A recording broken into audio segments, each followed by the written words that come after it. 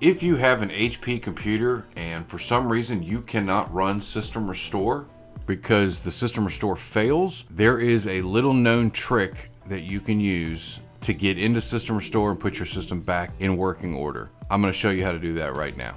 So before we get started, understand this trick I'm showing you is specific to HP. There may be very similar functionality within other brands' recovery software, so you definitely want to check that out, but this specifically is targeted for HP computers. So you're having issues with the computer.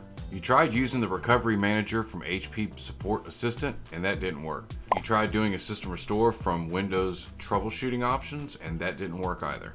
And you've even tried using a Windows boot disk, but for whatever reason it failed. But don't worry, there's a simple fix. From the main Windows troubleshooting screen, click on Troubleshoot, and then on the next screen, you're going to see Recovery Manager. Now, if for some reason you're having difficulty getting to this troubleshooting menu, just simply do a hard reboot on your computer, and if you do that enough times, you'll get an automatic repair fix that prompts. From there, you'd click Advanced Options, and that will get you into your troubleshooting menu. And from the main menu, you'll want to click on Troubleshoot and then Recovery Manager. Inside the HP Recovery Manager, you'll have the option to run System Restore. This should almost always work when accessed this way.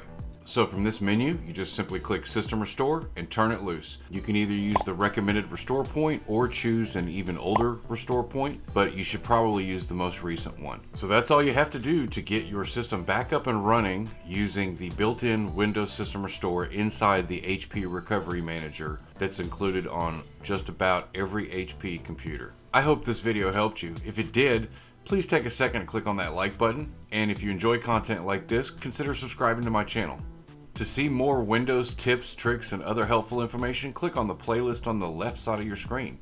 As always, thanks so much for watching, and I'll see you guys in the next video.